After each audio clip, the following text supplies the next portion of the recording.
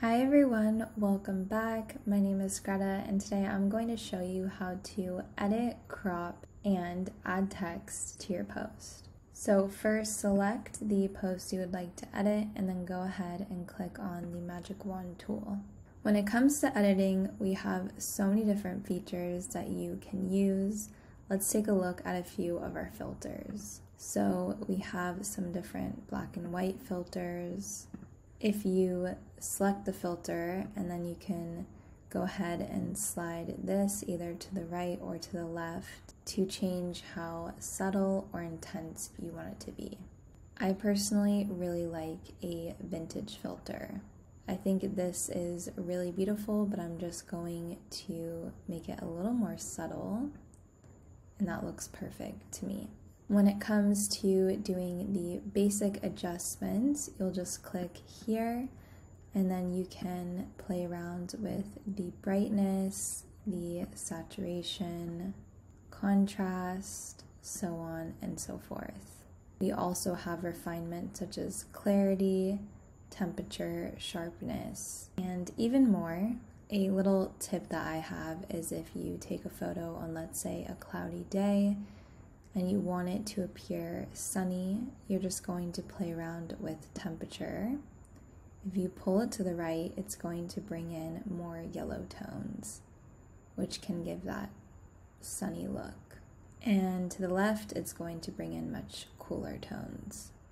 I'm going to leave this in the middle. You can also just type in the number that you want it at as well instead of sliding it, and that makes it super easy. And you can always set it back to 0 to reset it.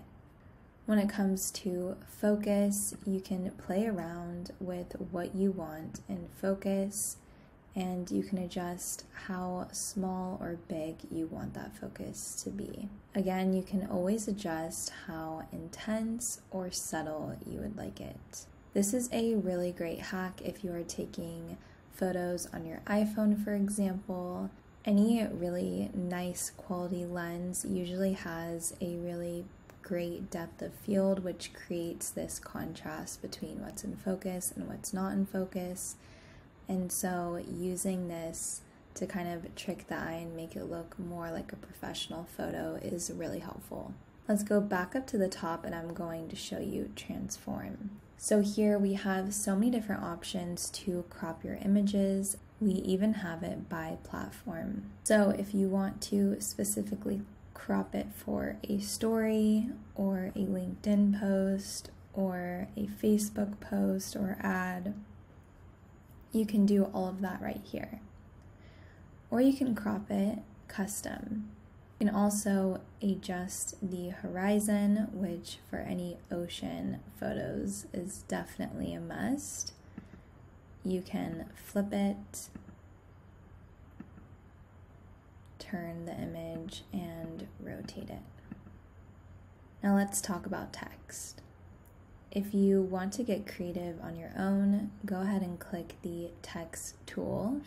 Here you can adjust the size, the font, the boldness, background, spacing, all of that. To duplicate your text, you can select this. And to delete, you just click the delete button here.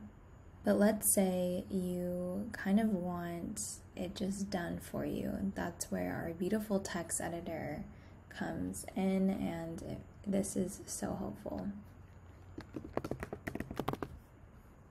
Just type what you want it to say.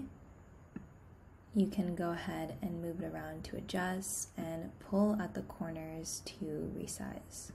From here, you can then select all different types of designs and find one that works for you. And within the design, there are so many more options, so make sure you don't miss that. If you want to add a background, just select this here. I'll delete this for now so I can show you some other cool features. Next, let's talk about stickers. So these are really fun. I recommend using these especially for stories. You can scroll through or even upload your own. To add a sticker, you simply select it and then you can flip it or adjust it by pulling at the corners. And again, you can also adjust the opacity depending on how transparent or obvious you want it to be. Our brush tool allows you to get creative, and our frames allow you to add another element of dimension. I really love using frames in a subtle way. You can turn this down a lot and just have it be a little something extra. And last but not least, we have our overlays. Again, you can adjust this to where you want it. This slight leak makes it really look like summer to me. And again, I'm such a sucker for that vintage look. Once you're done editing and adding everything you want, you can either hit export, and this is going to save the image to your computer, or you can hit save. Don't forget, if you need to go back and make any adjustments, you can always click the magic wand tool again and it will bring you back into the image editor. Or if you want to revert the post to its original form, you can click this at any time and it will bring you back to the original. I hope this was helpful and happy planning.